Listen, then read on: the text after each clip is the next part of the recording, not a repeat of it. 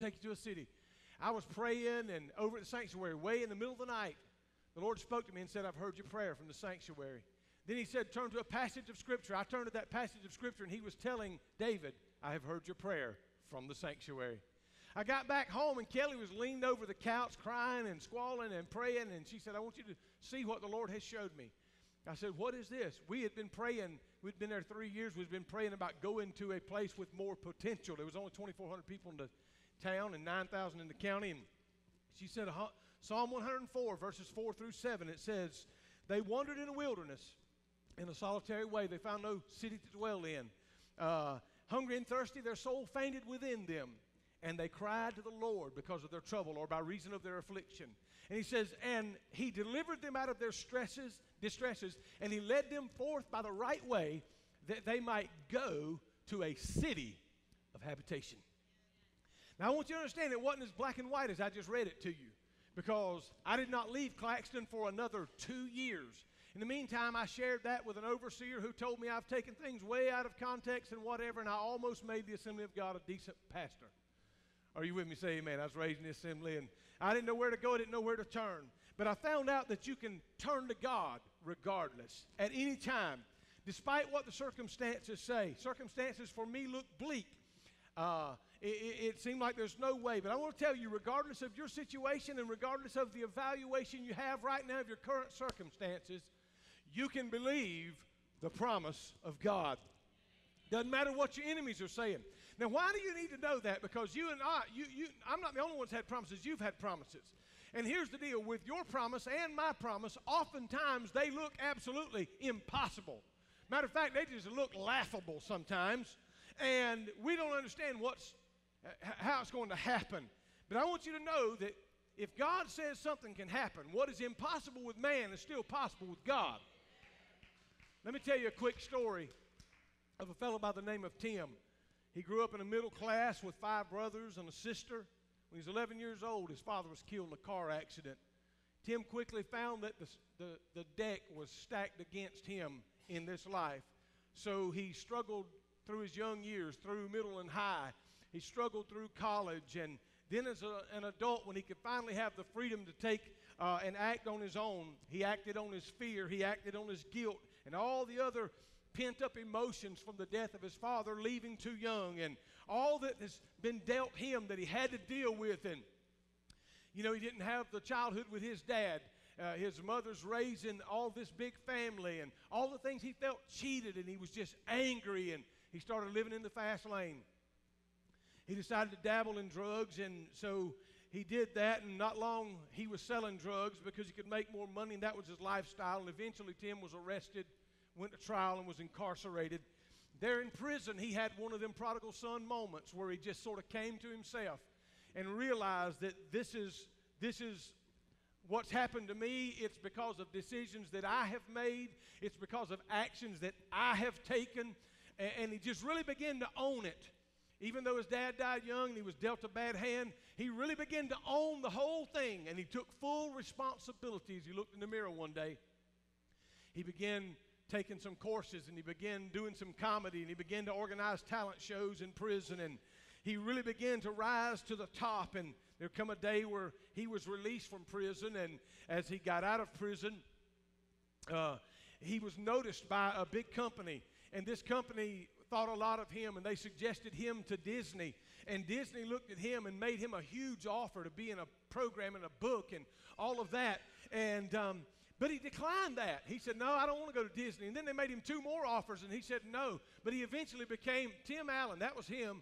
And he eventually got his own home improvement show, went on to be a #1 in that realm and that sitcom stuff. And then he went on to write a best-selling book. Now, I don't know how he got the title, but Don't Stand Too Close to a Naked Man. And then, makes sense to me. And then he went on to play in a classic called The Santa Claus. And so, hey, that's not bad for an ex-con. Are you with me? But when you take responsibility for yourself, you know, when you decide that this is me and this is my plight and I'm here, let me tell you this. where I'm at today is a result of decisions I made years ago and actions I took years ago. And then what I do today, you see, my future will be, and your future will be a reflection of the decisions you make today. So I just want you to know that you have to take responsibility. And moms, that's you. You just got to take responsibility. You do take responsibility. And, you know, around your house, you're a very responsible person. Anytime things go wrong, I'm responsible, right? So when we understand that God, we can believe the promises of God, and we need to know that because they're sometimes very, very difficult. But here's what you got to do. You have to take God at His word. If He made you a promise, you got to take Him at His word. I don't care if it's for a house, for a car, for a closer walk, for a degree, whatever. You got to take Him at His word. Let me take you to the book of 2 Kings.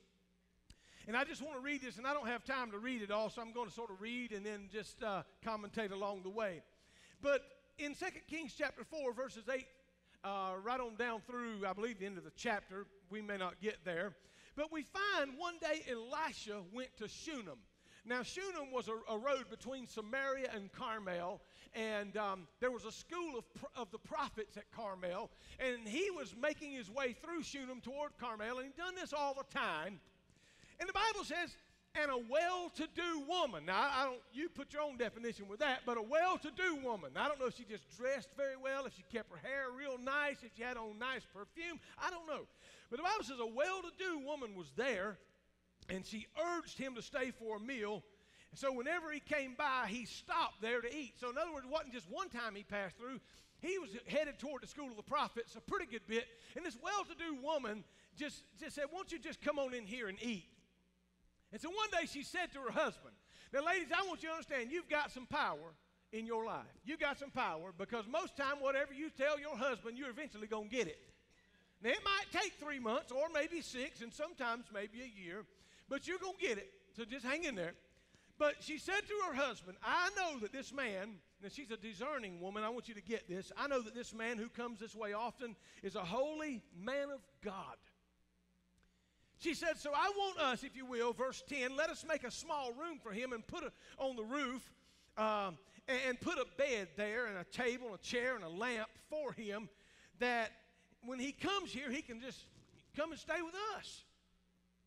And one day Elisha came up, he went to his room and he lay down there. Now I want you to see the characteristics of this woman first, and I'll move quickly. She would not quit until she had a place of refuge for the man of God that was traversing back and forth between home and the school of the prophets.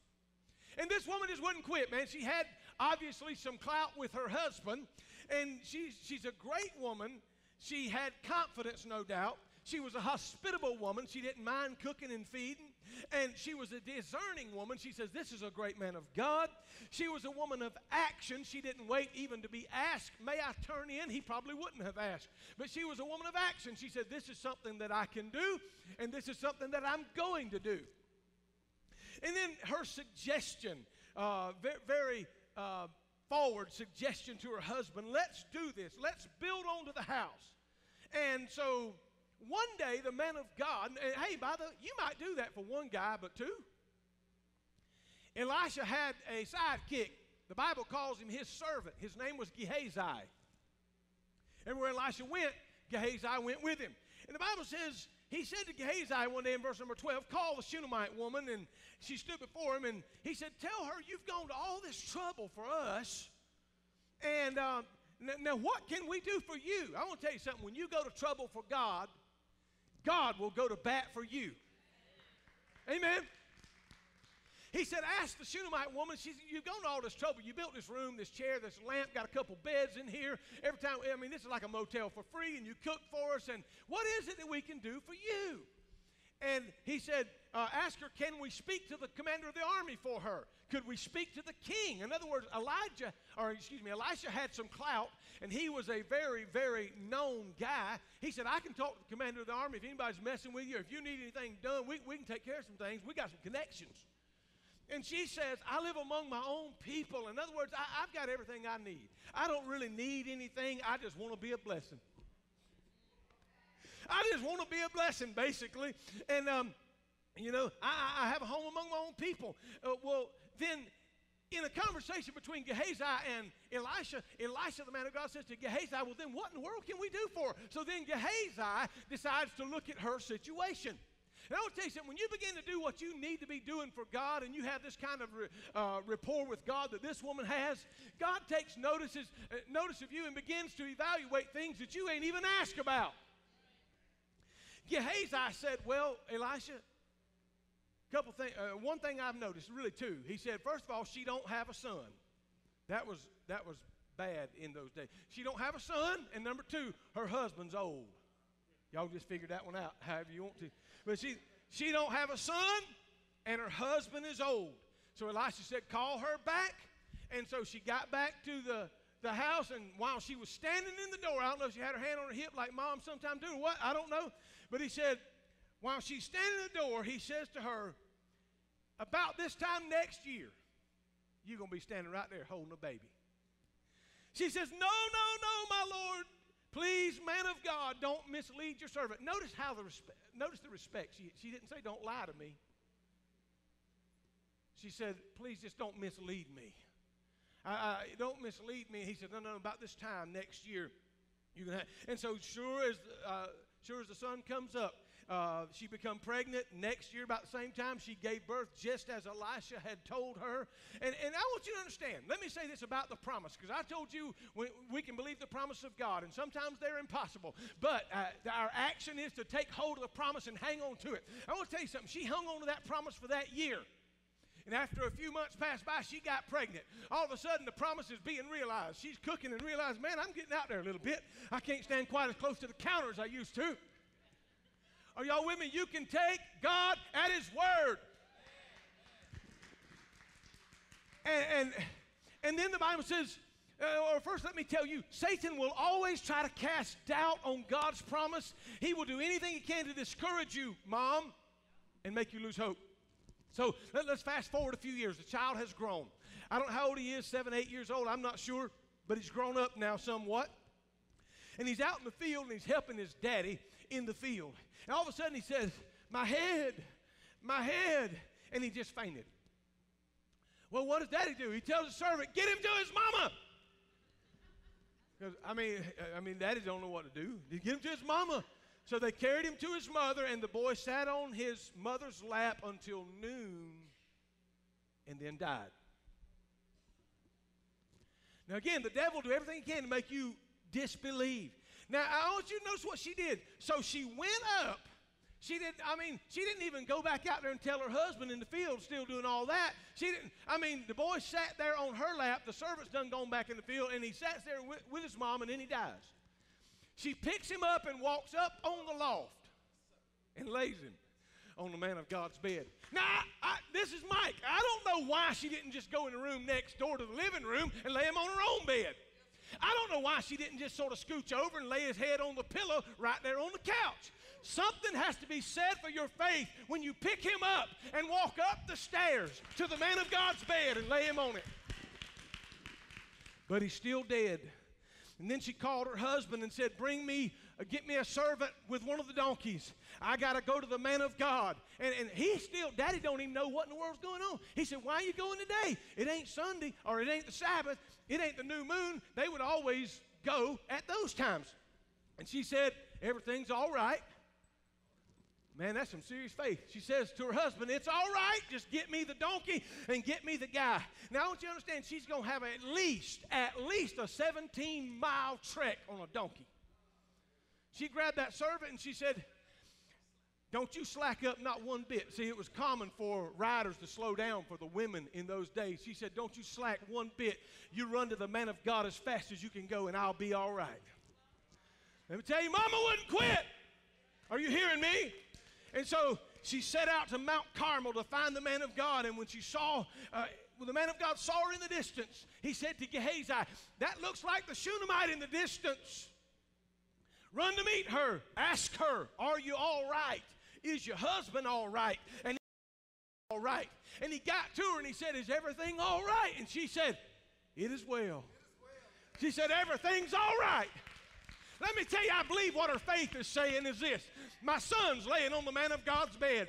I'm in the man of God's presence. Listen, it ain't the man, but it's the God of the man. And she says, what I'm saying is, by faith, everything is going to be all right.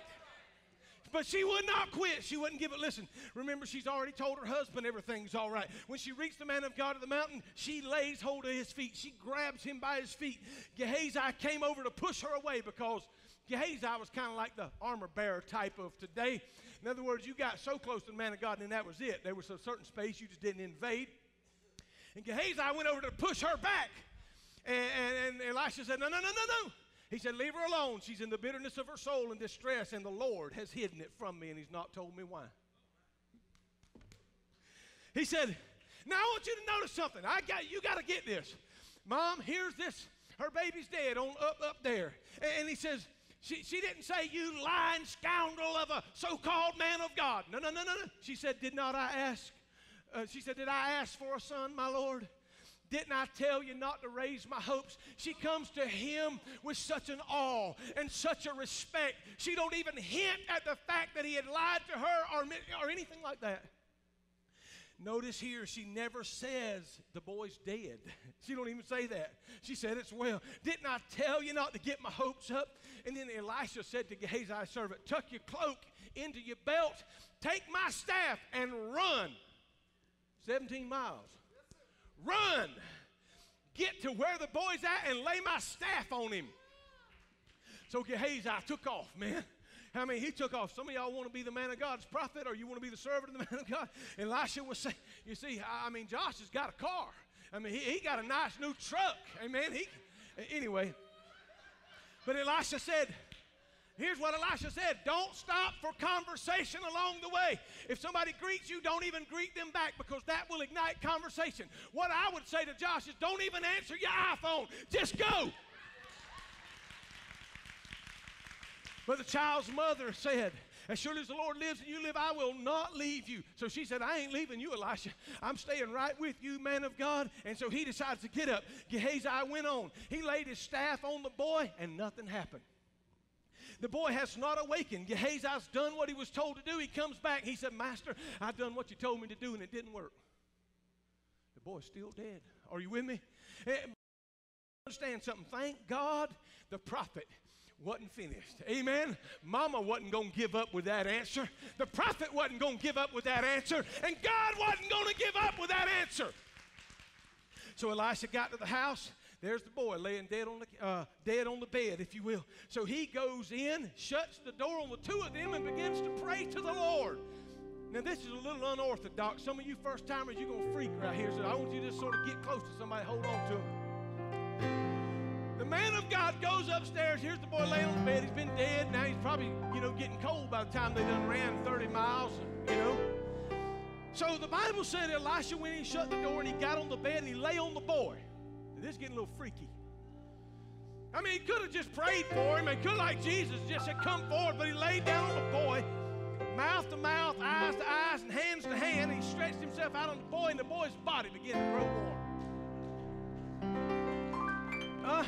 And Elisha turned away and walked back and forth in the room. And then I don't know what he's doing. Maybe he's praying. Lord, I don't know why, but I've promised this woman, and she's had this boy, and I've laid down on him. Ain't nothing happened. The Bible said he got back up on him again. Hand to hand, mouth to mouth. He laid on him, and he began to warm. And he stretched himself out once more. And the boy sneezed 7 times. And he opened his eyes. And Elisha summoned Gehazi. He called Gehazi. He didn't call him and said, Gehazi, come here. When she come in, he said, call the Shunammite and tell her to come get her boy. And she fell at his feet and bowed to the ground, and she took her son and went out. Let me say something to you. When God makes a promise to you, it might look impossible, but you hold on to the promise till God shows up. The devil will try everything in hell to make you doubt. Keep on holding on to God. I want to close with this illustration. I've got a picture of one of our young grads. There he is. That's Alan Wright. I remember when his mother stopped by the old parsonage in the old I guess about 18, 19 years ago now, had a miscarriage prior to Alan. Had gone to the doctor, and I believe they had to do the D&C and all the things they do. I remember walking in the living room. Kelly and I lived in the old parsonage, and I remember she cried and asked us, would you pray for me? We laid hands on her, and we just began to pray for her and ask God to do a miracle. He'll graduate in just a few days. Are y'all with me? Say amen. Why? Because God made a promise, and God keeps His promises. Hey, you better stand with me. Amen. Let me say this. That was a mama that wouldn't quit. This one didn't work out. That didn't work out. But hey, I'll tell you something. Not only is it about mama, it's about a God that says, I will never leave you, nor will I forsake you, but I'll go with you even unto the end of this world and beyond. While heads are bowed and eyes are closed, if you're here today and you need a touch from the Lord, maybe you're here today and then maybe you're a mom and you're just stretched out so thin and you don't feel like there's no way. Maybe you're in between this miracle happening. God's made you a promise and you're trying to hold on and trying to believe. While heads are bowed and eyes closed, if that's you, just lift your hand up. All across the room, I mean, there's a number of you. I'm trying to believe right now in the midst of all this. I mean, because in this story, there was some time that passed. I want to tell you, just like Kelly and I, it was 2 years before it ever even come to pass. And then we got here. And let me tell you this, the process looked bleak, because even when I got the opportunity to go to a city, it was in the August of 1995. I had already told the overseer no about coming down here. I had come and I looked at the property and I looked at the place, and I was unimpressed, to be honest with you. I was doing better where I was at. And I heard a radio announcer say on national news, he said, Camden County, Georgia, is the fastest growing county in the United States of America. In August of 1995, and it blew my mind. The Lord spoke to me very clearly and said, you've told the overseer no, that you would not go because you don't like the way the property looked. You don't like the way the carpet looked. You don't like the rundown condition. You don't like the fact that there's only 15 people left. You don't like all of that. And I've tried to take you to the fastest growing city or fastest growing county in this country, as I promised you 2 years ago. So I swallowed my pride and said, Lord, I'll go. Lord, I'll go. And now look at God. Look at God. 21 years later, look at God. Amen. A lot of water under the bridge, a lot of hardship, a lot of struggles, but let me say this, a lot of victories. If you raise your hand, let me pray for you right now. Father, in the name of Jesus, if there's a mom right now that's struggling today, I lift her up in the name of Jesus. Lord, if there's someone that heard this message and they know that they needed to hear, I need to hold on to the promise of God, because He never will let go. If there's somebody here struggling with that right now, God, wrap your arms around them and reassure them that they're going to make it, that you're going to see them through. And even when it looks bleak, this mother goes to the man of God and her son's dead on the bed. But she said, it's all right. I've got confidence. Lord, transfer that kind of confidence. Give that kind of confidence to your people today. In Jesus' name, amen. Welcome our host, if you